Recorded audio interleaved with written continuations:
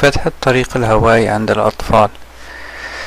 لا بد من تجنب فرط البسط وفرط العطف للعنق، وذلك بوضع وسادة تحت الكتف عند الولدان والرضع، وتحت الرأس عند الأطفال الأكبر، حتى نصل إلى وضعية وسط بين البسط والعطف تسمى وضعية الشم، بحيث إذا رسمت خطا مستقيما من الأذن يلمس ذلك الخط القسم الأمامي للعضد كما هو مبين. أيضا يمكن فتح الطريق الهوائي عن طريق دفع زاوية الفك الأمامي للأمام. عملية التنبيب: أولا ضع الرأس بالوضعية المناسبة لفتح الطريق الهوائي،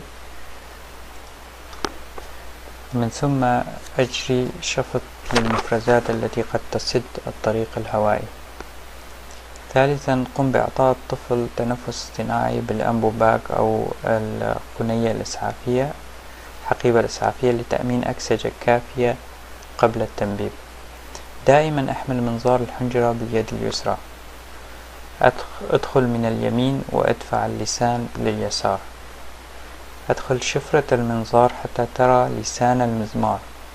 ارفع لسان المزمار برأس الشفرة لكي ترى الحبال الصوتية. دائما ادفع المنظار باتجاه مستقيم،